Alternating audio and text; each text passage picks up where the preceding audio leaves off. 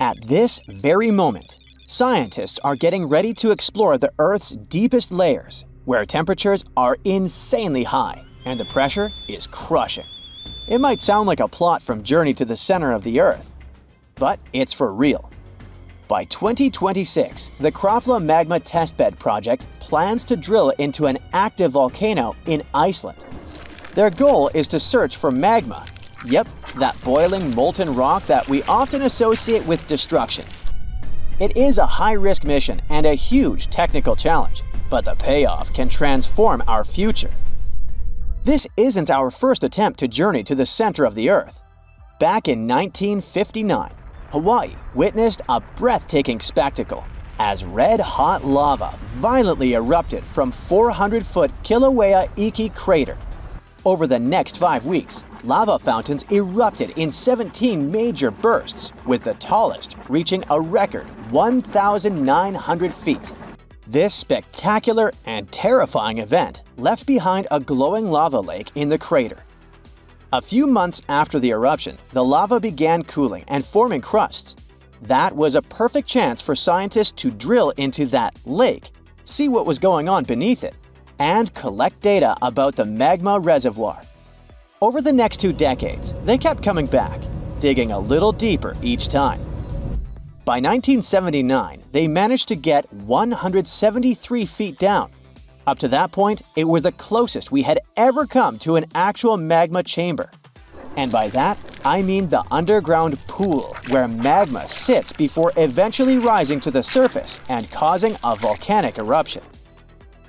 Decades later, the dream of reaching magma finally became a reality. We are now in Iceland in the year 2009. The Iceland Deep Drilling Project has just kicked off. Their goal is to transform the Earth's inner heat into clean energy for everyday needs, such as heating homes and supplying hot water for baths. You see, using heat from the Earth's interior to make energy isn't new, but it usually comes from hot water underground, not directly from a freaking scorching magma chamber. That's why the Iceland Deep Drilling Project was such a big deal. Magma could be a clean, renewable power source. And since it's hotter than the geothermal energy we normally use, it could generate a lot more power. Iceland is a natural choice for this kind of project. Known as the land of fire and ice, this country is home to some of the most active volcanoes on the planet. One of the most popular ones is Krafla, a volcanic caldera of about 6 miles in diameter, located north of the island. So, the initial plan of the Iceland Deep Drilling Project was to go there and excavate 13,000 feet deep. But something unexpected happened.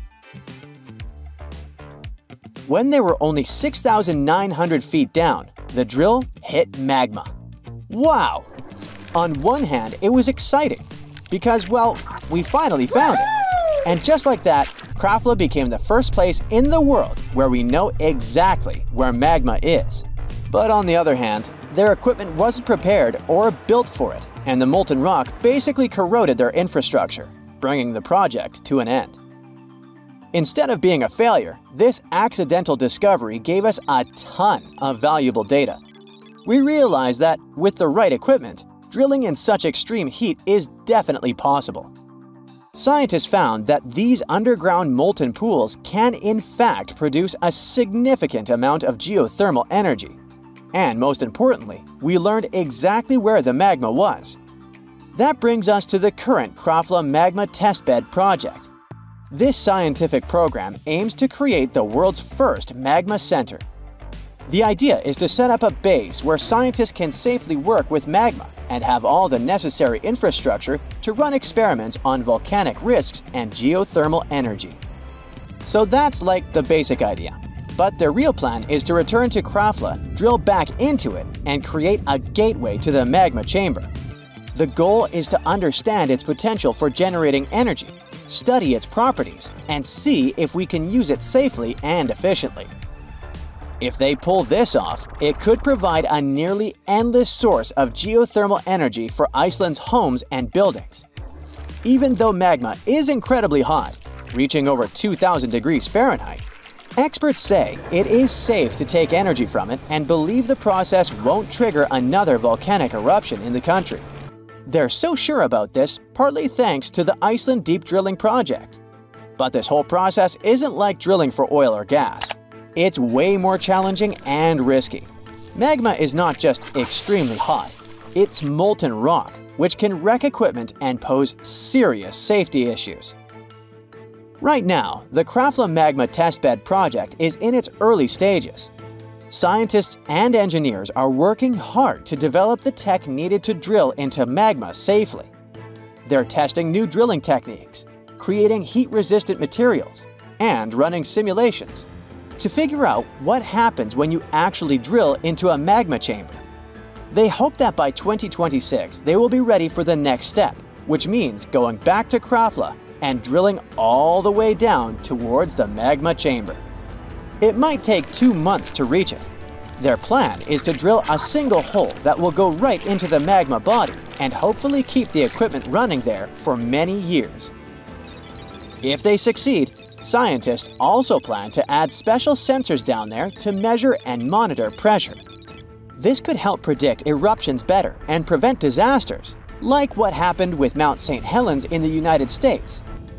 In 1980, this volcano erupted, causing massive destruction and claiming over 50 lives. The eruption was so intense that it completely blacked out sunlight in Spokane, Washington, which is about 250 miles away.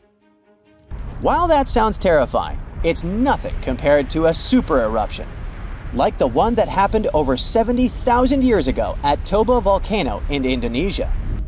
This disaster was about 1,000 times more powerful than Mount St. Helens. Toba is just one of the 20 supervolcanoes on Earth.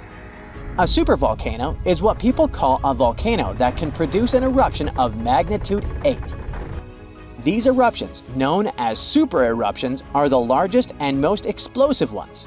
They could have global consequences by affecting the climate and causing widespread destruction. For example, if Yellowstone had a super eruption today, the surrounding states of Wyoming, Idaho, and Montana would be directly affected. They could be hit by hot avalanches of volcanic ash, gases, and rocks that might reach temperatures of up to 932 degrees Fahrenheit and speeds of over 180 miles per hour. This nightmarish scenario is a real possibility, but predicting when it might happen is almost impossible. Volcanoes don't follow a precise schedule, so it is hard to predict when a supervolcano will erupt next. That is also why the Krafla Magma Test Bed is so crucial. By examining a volcano's activity from within, scientists could potentially predict eruptions with much more accuracy. As you might have guessed, drilling into magma is definitely uncharted territory, but the potential benefits are huge. Besides providing a clean energy source and making people who live near volcanoes feel safer, this project might also help us learn more about what is beyond Earth. Yep, it could lead us to breakthroughs in space exploration, helping us understand how other rocky planets and moons formed their crust, just like Jupiter's moon Io, which is the most volcanically active world in our solar system. In the end, the Krafla Magma Test Bed project is more than just an experiment. It is a bold vision for the future of energy. It's about pushing the boundaries of science and engineering, taking risks, and dreaming big. So we should definitely keep an eye on Krafla, because this adventure into the fiery depths of our planet could end up changing our future. That's it for today. So hey, if you pacified your curiosity, then give the video a like and share it with your friends. Or if you want more, just click on these videos and stay on the bright side.